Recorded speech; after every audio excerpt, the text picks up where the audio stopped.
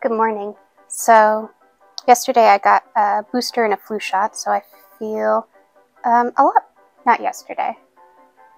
2 days ago I got my booster and my flu shot. Yesterday I just slept. I don't know if yesterday even exists. So, today I feel a lot better, but I lost a day of progress on my current project, so I'm taking a break. That video is going to come out in a few weeks. Today, I'm going to try to make some pillows following a Christine McConnell tutorial. Yep, that's the plan, so I can at least get something out on Friday.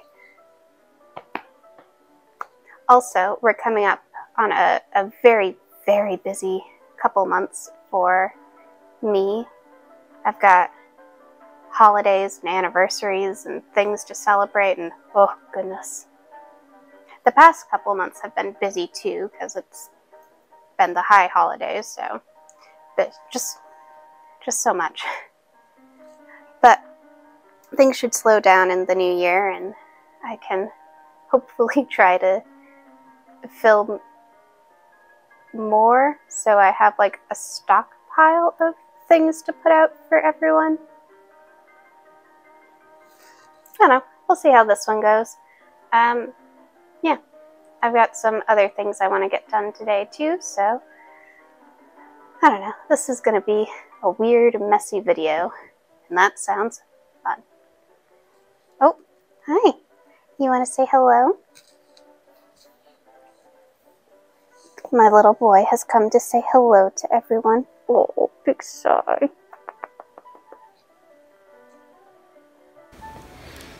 So, in Christine's video, she said to make a 19-inch in diameter base pillow.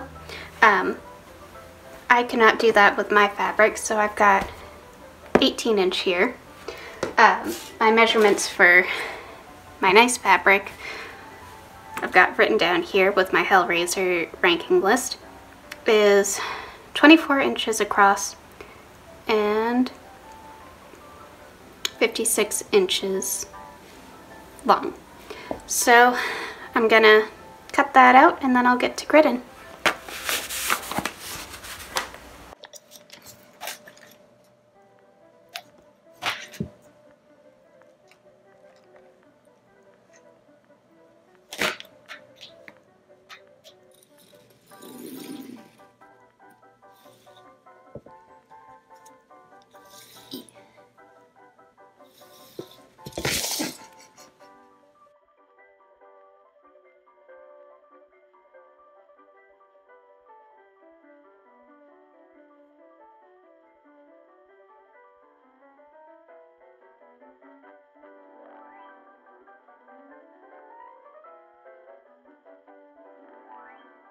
Okay, so I chose, once again, maybe the most difficult fabric for film, but that's okay because I'm going to make it work.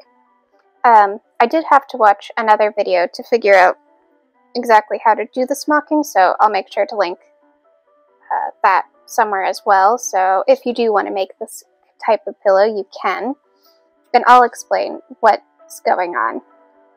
So, based off of what Christy McConnell did, I made a grid, and I went, so let me see if this shows up well. Okay, so I added a line, and then nothing. And then I added a line, skip a row, a line, skip a row, a line. So you want to make sure you have a blank row in between your two lines. Because what you're doing is, oh, I should have gotten this set up. That's okay. So when you're moving from one grid over to the next square, you're gonna go like that. This thread here does not matter. It can be as loose as you want it. And you'll just want to lock it in place when you're there. And then you're going from one corner, following your lines, to the top corner. So you go like that. And then you pull them in.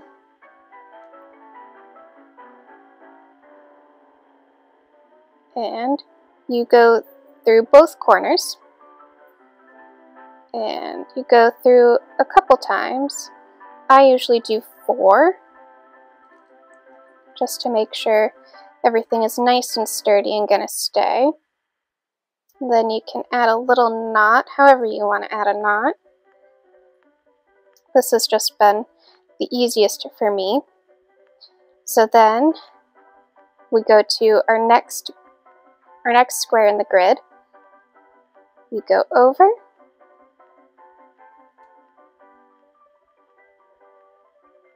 Lock it in place. Up to the top of that square.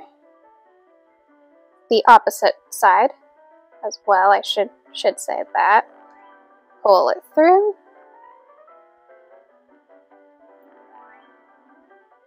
Connect our corners. So I thought I forgot to turn my microphone on because I couldn't see my little red light, but I just had my thing upside down. But that's okay, because I just wanted to show you what it looked like from this side. I've already gone up a few squares, as you can see. So on this side, cute, but you know, could be better. On this side, ooh, isn't that pretty? So you can imagine once I get my other rows in and more of this done, it's just gonna look even prettier. I'm very excited to see how this works and comes together.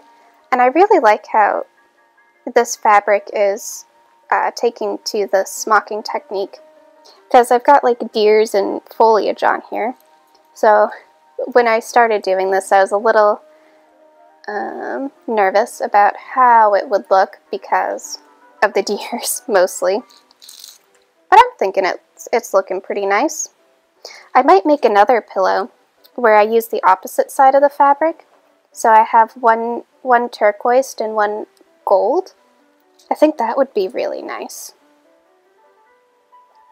I might do that, but that'll be a personal project, and maybe I'll show you guys later. So I'm going to get back to smocking. That's probably what I'm going to do for the rest of tonight. And then tomorrow we'll get to finishing the rest of this pillow. Good morning. So I'm going to finish up my pillow today so I can show it to you. Yesterday I did do a little bit more because I was worried about one of my edges fraying. So I've sewn it up. So the other side is going to look like this, more or less. Hopefully a bit neater.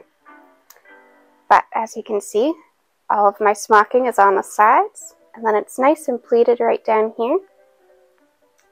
I think it's very pretty, and I'm very excited to get this done. So when you're pleating, it's really easy because the fabric naturally wants to pleat that way, where it's been smocked. So you just kind of have to follow the folds and pull in a bit tight so it's nice and taut and will hold its shape and not get saggy and loose over time. So I'm gonna do that, sew it down, and then we're gonna add a couple buttons and it'll be all done.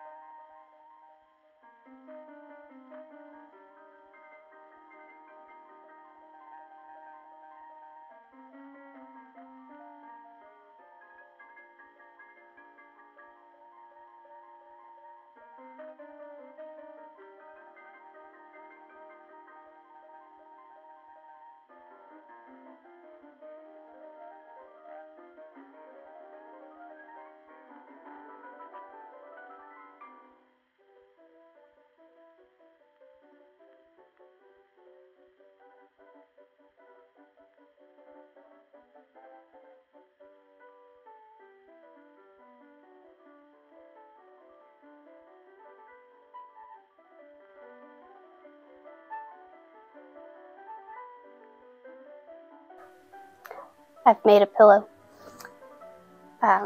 It's very cute, it's very squishy, and I like it very much. I do need to invest in curved needles and longer needles if I intend on making more, which I do, so I might have to make a trip to Michael's to get some of those. But I feel accomplished with my day in an hour project.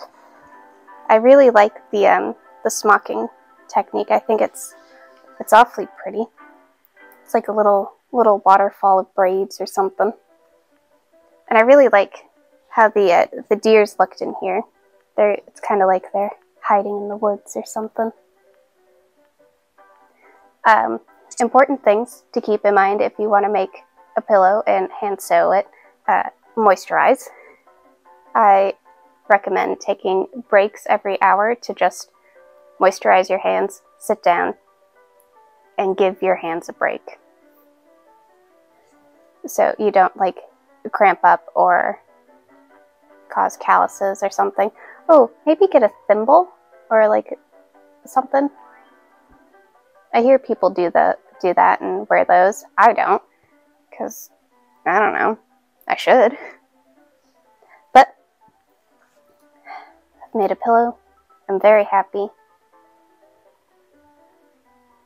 And now I'm gonna go stick it somewhere and call it a day.